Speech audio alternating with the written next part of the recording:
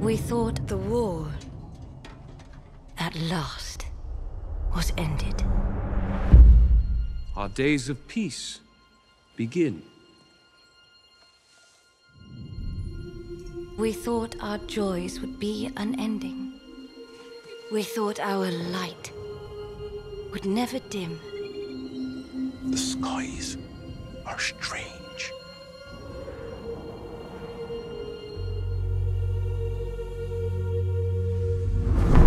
It is here, Galadriel. The moment we feared.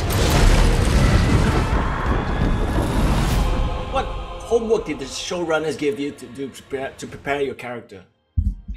They didn't give us anything specific. They kind of just let us go off on our own, do whatever we kind of fancy. So some people kind of read loads, some people talked loads to loads of the crew that had worked on the films, some people watched the films. And there was a lot of discussion between cast, you know, what's an elf, what's a half-foot, how do they move, how do they eat, how often do they eat, what do they enjoy? Yeah, we all just became obsessed. Fight with me.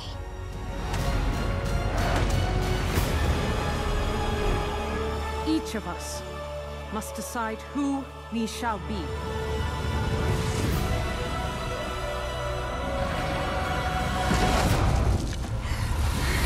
I was watching the first 2 episodes, and I think the most challenging scene for you is the swimming scenes. Is that the most challenging scene for you in season 1? Yes. So I was a very weak swimmer when I started filming this job, and I had an amazing teacher called Trent Bray, who'd actually represented New Zealand at the Olympics and had to teach me, a terrible swimmer, how to do it. It was wonderful to kind of see an elf swimming as well, to explore that. Like, I'm a big fan of Lord of the Rings, so every time I found out that we'd be seeing a different context for these creatures that we know, I was really excited to get into it. Did you get to keep your elf ears? Unfortunately not. No, I don't. Maybe next season I'll be able to nab some.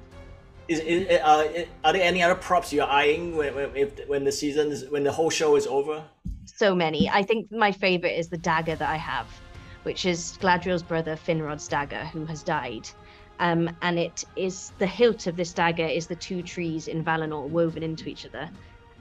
So I'd like to grab that if I could.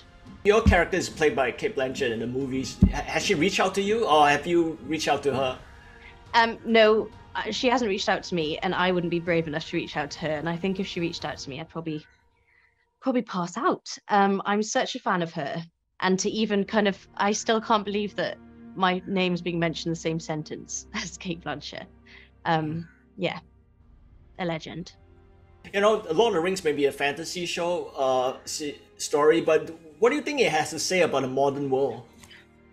I think something I love about Tolkien's work is that I feel it's less good versus evil and more about hope over despair. And, you know, making sure you nurture your hope, which I think is something that's really important for me anyway, to remember.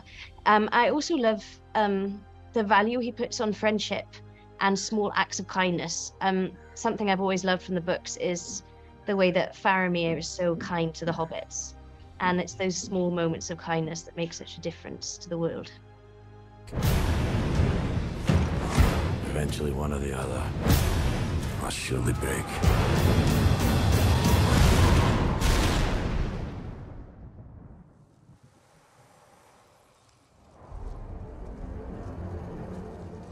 You have been told many lies of Middle-earth.